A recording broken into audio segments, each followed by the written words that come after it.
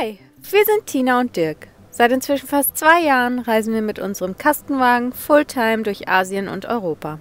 Die letzten Wochen waren wir nun in Griechenlands Süden unterwegs und haben dabei schon auf einigen unglaublich schönen Freistehplätzen übernachtet, uns an ellenlangen Traumstränden erfreut und uns kurz darauf in den schneebedeckten Bergen wiedergefunden. In dieser Episode fahren wir zurück an die Küste, treffen auf nette Menschen und süße Hundewelpen, haben kilometerlange Strände für uns alleine und nehmen am Ende ein lang ersehntes Paket entgegen.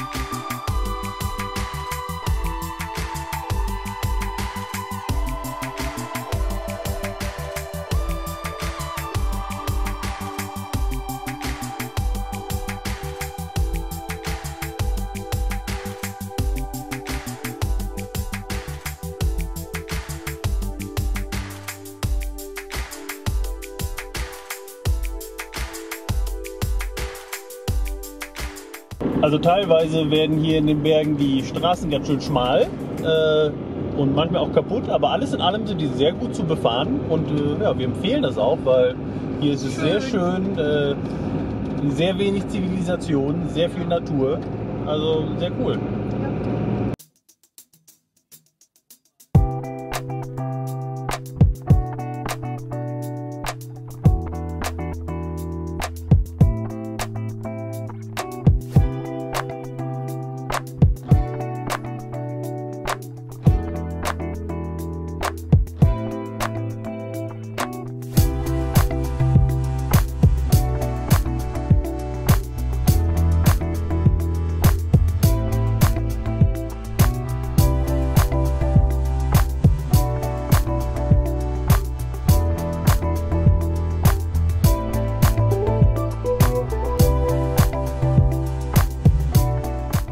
Ja, dieses Vanlife ist nicht immer ganz so glamourös, wie man vielleicht manchmal denkt oder ja, wie man auch den Anschein haben kann vielleicht, wenn man sich anschaut, an welchen schönen Stränden und welchen Orten wir so standen, auch wieder in der Vergangenheit.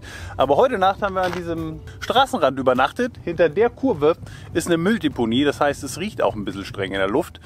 Aber so ist das eben manchmal und das war einfach praktisch, weil wir jetzt da runterfahren wollen ins Dorf. Da soll es einen Gasanbieter geben, der unsere Gasflaschen hoffentlich wieder auffüllen kann. Wir werden sehen.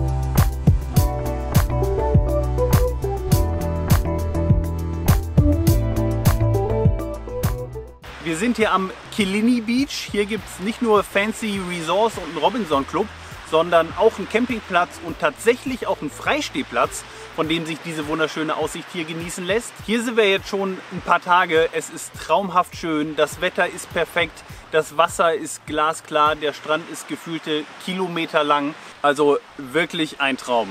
Hier haben wir jetzt auch die lieben Jessie und Dominik von Roadhearts kennengelernt. Die sind mit ihrem alten Wohnmobil hier unterwegs und seit ein paar Wochen kümmern die sich ganz herzzerreißend um ein paar süße Hundewelpen, die sie hier am Straßenrand aufgesammelt haben und peppeln die 3 Flauschis wieder auf.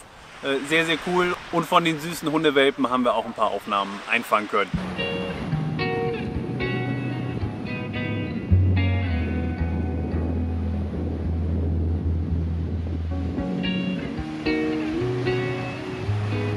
Was Ein Traum.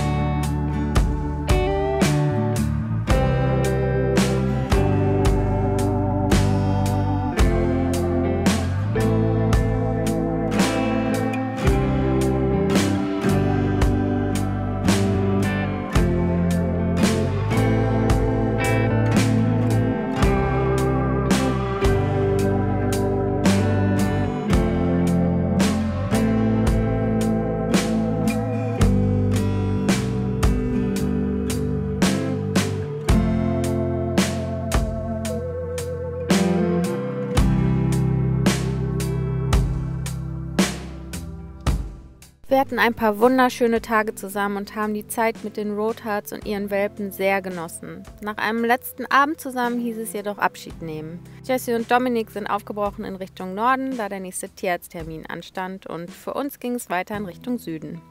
Wenn ihr den Roadhearts folgen wollt, schaut gerne unten in die Videobeschreibung, da haben wir sowohl ihren Instagram- als auch ihren YouTube-Kanal verlinkt.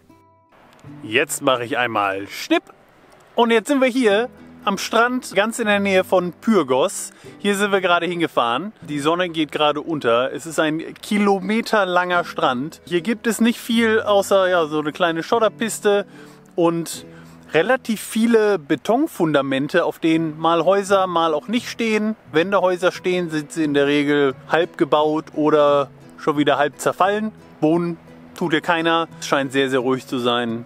Ein guter Platz, um in der Natur zu stehen, mindestens mal für eine Nacht. Näher ran ans Wasser kommen wir leider nicht. Also das heißt, wir könnten es einmal mit Schwung versuchen, aber dann kämen wir halt nicht mehr zurück. Aber ja, ist auch okay, ist auch mit Abstand zum Meer schön hier.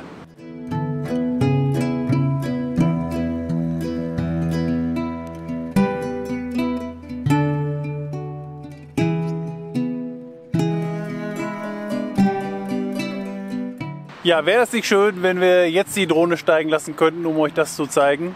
Aber noch haben wir sie nicht, sie ist immer noch in der Post, aber wir haben die Hoffnung noch nicht aufgegeben und ja, nähern uns jetzt langsam aber sicher Kalamata. Da ist das Post Office, wo wir sie haben hinschicken lassen, damit wir sie hoffentlich bald abholen können. Und bis es soweit ist, ja, genießen wir die schöne Landschaft ohne Drohne. Ist auch okay.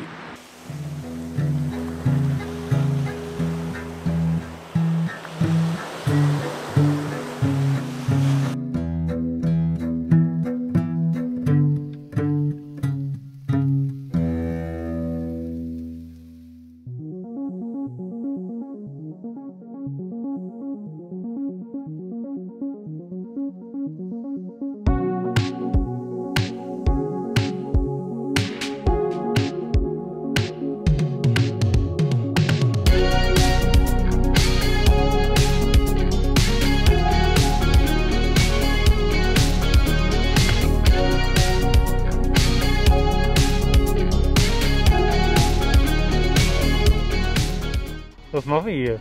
Wir sind bei Fiat, um unsere Bremsbeläge austauschen zu lassen, aber nach knapp 80.000 Kilometern und den Bergstraßen, die wir gefahren sind, ist das sicherlich in Ordnung.